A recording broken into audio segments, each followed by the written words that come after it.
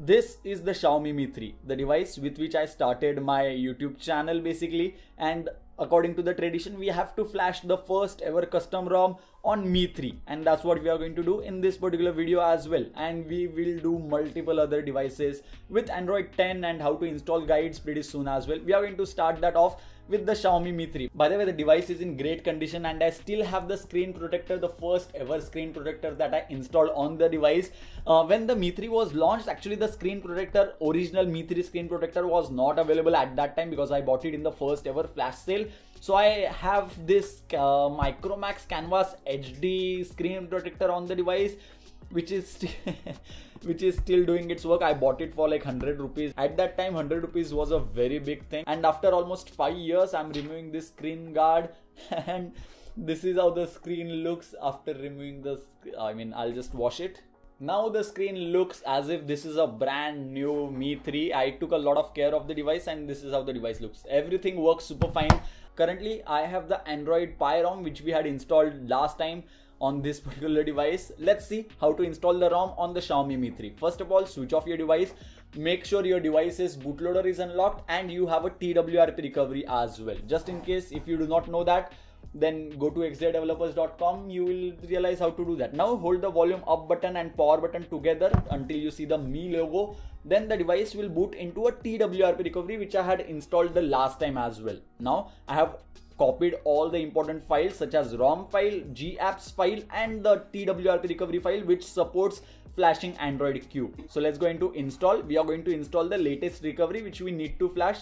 Going to install image, scroll down. You will find the recovery image which I had copied in the device. You will need to copy that as well. Select swipe to confirm flash. Once the recovery images file, this says 3.1.1.0. Let's go to reboot and let's boot back into the recovery because we flashed a brand new TWRP recovery which won't boot itself. Apparently it's the same recovery, so I don't know why I flashed that, but I wanted to be sure. Let's go into wipe and select swipe to factory reset. Once that's done, go back, going to install, scroll down, select the AOSP 10 ROM and select swipe to confirm flash. This is for Cancro, Mi 3, Mi 4. It will work on all other devices as well. If you want to download the ROM and if you want to flash it on Mi 3 or Mi 4, then the direct link to download all the files will be present in the description box below. Do not worry about that as usual. And I want to answer one most important question. Many of you are saying that I do not upload a lot of ROM related videos. So that's true. But that's because there are so many devices to cover these days that it becomes really difficult to cover those devices and do ROM tutorials, unlock bootloader tutorials and everything like that. But I'm trying hard. We are going to buy a second PC now so that two of us can edit at the same time, meaning more videos can be uploaded throughout the year now. So I'm pretty excited to see how it works out. Once the ROM is flashed completely, go back. And now select the GApps package which is linked in the description box below only. This is the GApps package which will work with this ROM. Do not flash any other GApps package because then your device may not boot after that. Now go to reboot and click on system.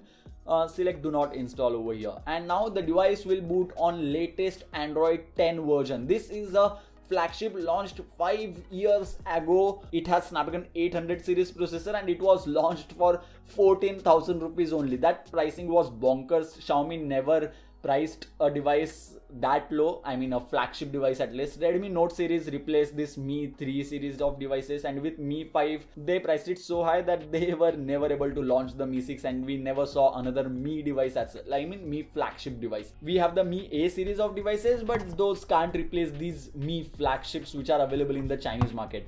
So if you get a black screen like this, which is kinda normal according to the developer, he mentioned that in the original post itself, just hold the power button and reboot the device. Once you see the Mi logo, let the power button go. And we have the brand new Android 10 on the Xiaomi Mi 3. I'll just confirm that. Okay, not now. Let's finishing Android system update. And as you can see, there is a new font, new icon pack. Let's go into settings. Scroll down. Let's go into about phone. Mi 3. As you can see, this is the Xiaomi Mi 3, obviously. Android 10 version. In a previous version of Android, you turned off access to your location. Turn it back on. Okay, take it. I'll just do like this. If you long press on the 1, it will start rotating. leave it over there and attach it like this, the background will start moving. And this is the Android Q for the Xiaomi Mi 3. Everything works super fine. SIM card works according to the developer. When it comes to camera application, let's try that, allow. And this is a new type of permission that you get with Android 10, which is also present with this particular ROM. As this is AOSP ROM, you are going to get all the stock Android features present in Android 10. Select allow all the time or whatever you prefer. Is the camera going to start? Let's see that. Okay, yes, the camera did start, but we can't click a picture. It says insert an SD card before using the camera. Let's go back. There is another camera application. Let's try this now. And this is the Xiaomi's own camera application, and it clicks a picture.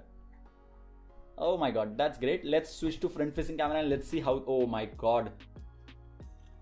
Quality with quality of the front facing camera is, I mean, bad, I would say. Redmi 8A, which was launched for 6,500 rupees just a day back, performs better as compared to Xiaomi Mi 3 in my opinion. But obviously this is a 5-year-old flagship device.